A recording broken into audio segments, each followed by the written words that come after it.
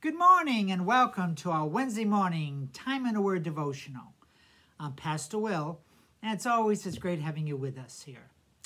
I'd like to open up our time together this morning by reading to you from the Gospel of John, John chapter 20, verses 24 to 29. Hear the word of the Lord. Now Thomas, also known as Didymus, one of the 12, was not with the disciples when Jesus came. So the other disciples told him, "We have seen the Lord." But he said to them, "Unless I see the nail marks in his hands, and put my finger where the nails were, and put my hand into his side, I will not believe." A week later, his disciples were in the house again, and Thomas was with them. Though the doors were locked, Jesus came and stood among them and said, "Peace be with you." Then he said to Thomas, "Put your finger here. See my hands? Reach out your hand and put it into my side. Stop doubting and believe." Thomas said to him, "My Lord and my God." Then Jesus told him, "Because you have seen me, you have believed.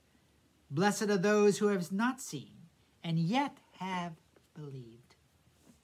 May the Lord bless the reading of his holy word. Let us pray. Heavenly Father, we thank you for your word this morning, and now pray, Lord, your blessings upon us as we come before it. Asking, Lord, that you would open our eyes to the truth you would have for us to learn. For we do pray this in your name. Amen and amen. We all battle with doubt from time to time. Even Thomas, one of Jesus' original disciples, battled with doubt. The very one known for his courage, and the very one who had witnessed Jesus' numerous miracles. He doubted the report of his disciple brothers who had told them that they had seen the risen Lord, telling them that unless he saw the nail marks in his hands and put his fingers where the nails were and to put his hand to his side, he would not believe. An understandable doubt. Dead people do not have the habit of rising from the dead, right? Chances are, if we were in Thomas's situation, we would have probably have doubted as well. Yet, as we all know, this is not the end of the story. We are told that a week later, the risen Jesus appeared again to the disciples, and this time, Thomas was with them. And after Jesus showed himself to Thomas, Thomas proclaims, "My Lord and my God." All doubt was gone. His Savior had indeed risen from the dead. His Savior was alive and well. A risen Savior who would be with him forever, and a risen Savior who makes eternal life a reality for the believer. In this passage, we find the key ingredient for battling doubt, don't we?